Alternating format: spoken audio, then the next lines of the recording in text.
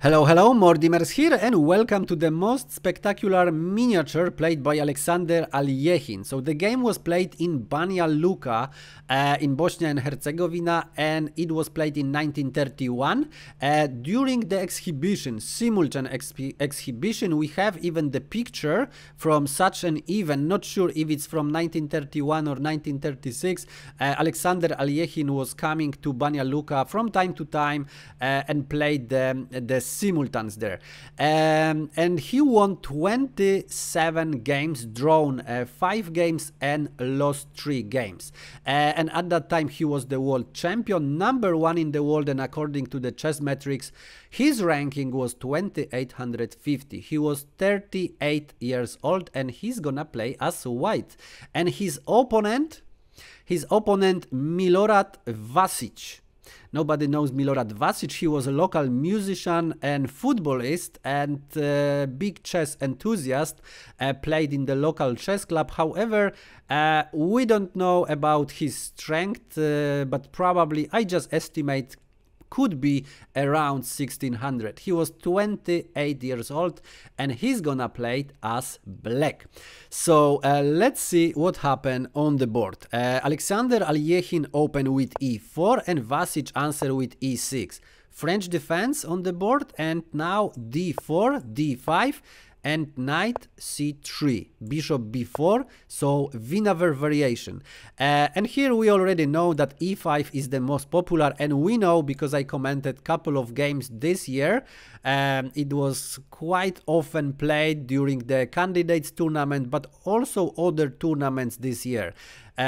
So definitely e5 is the most popular move. However, Alexander Alekhine goes for bishop on d3. So he still keeps the question, what's gonna happen in the center?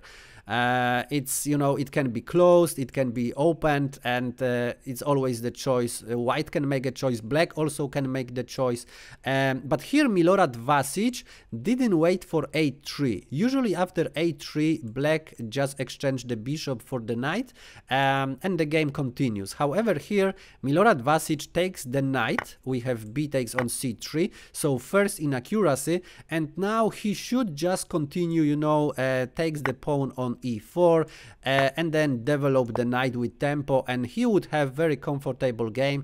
It's French, but after he castle, everything is fine with his position and he just can enjoy his game.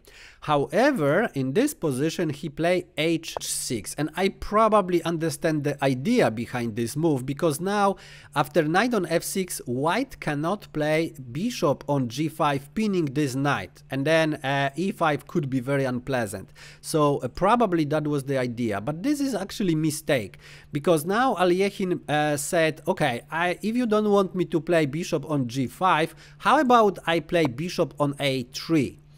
And now I'm slicing the squares around your king, and that doesn't look good for you because you cannot, for example, castle. What to play next? Black probably should goes again for d takes on e4, and after exchanging, just trying to continue, maybe some idea, knight on d7, c5, queen on a5, and then continue the game. That's, I think, what could be played. However, Milorad Vasic play knight on d7 immediately, and now we have queen on e2. That's the first threat of Alexander Alekhine in this game. Now he tried to take the pawn, and another pawn is pinned, so it couldn't be recaptured. So we have d takes on e4, bishop takes on e4, and knight on f6 with tempo. And Alexander Alekhine don't want to exchange the bishop, so he play bishop on d3. And now we reach the critical position of the game. What to play as black? Probably the best idea would be c5, okay? Trying to castle, because now the pawn, you know, is work as a shelter for the castle. And if white tries something like d takes on c5, queen a5 with a very nice threat, so probably bishop on b4. Now queen c7, and the pawn is attacked twice. Also a5 is coming, so black gonna have very comfortable position to play. Also, look at these pawns. These pawns are just terrible. So that would be idea to play c5. However, Milorad Vasić play b6, and this is losing move. So feel free to pause the video and find the winning moves for white while I enjoy my cup of tea. Okay, ready? So if you find something like queen on f3, this is good move, but this is not crushing move. So queen on f3 is of course possible, but rook on b8, and rook is not under attack, so bishop b7 is coming.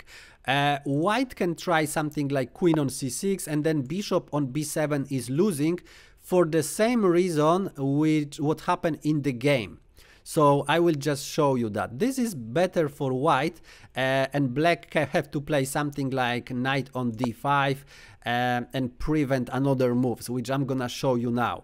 But after b6, what Alexander Alekhine play is the stunning queen on e6 bang, and this is a queen sacrifice in the move number 10 by Alexander Alekhine. Really spectacular, and black has nothing to do here.